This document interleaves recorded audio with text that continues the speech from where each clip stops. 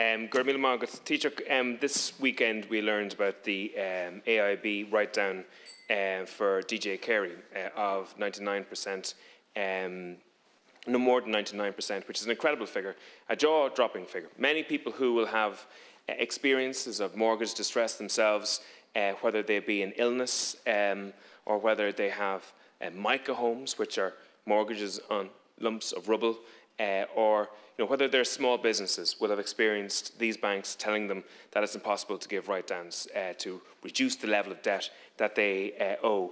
And it is just really difficult for so many people to see what appears to be two cohorts of individuals being treated differently.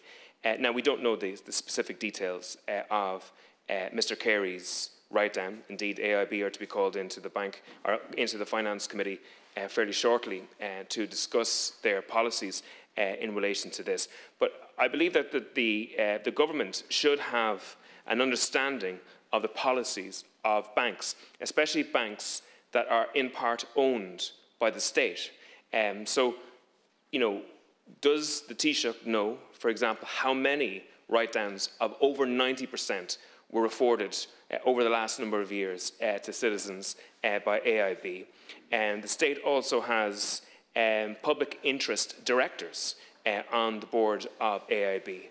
Were those public interest directors knowledgeable about those specific write-downs or any other write-downs to that level? If they were knowledgeable, did they give this information back to the Department of Finance, to the Minister for Finance? No. So what we need to find out is, and we need a banking system that is fair and reasonable to individuals who are in mortgage distress. And I'd appreciate if you could give an answer to that. Deputy Tobin asked about the jaw-dropping settlement, which has made the papers. I'm so reluctant to talk about any individual's personal finances, whether they're famous or not. But I think if the committee is having the banks in, they could certainly explore the wider policy approach that banks follow in writing down debts.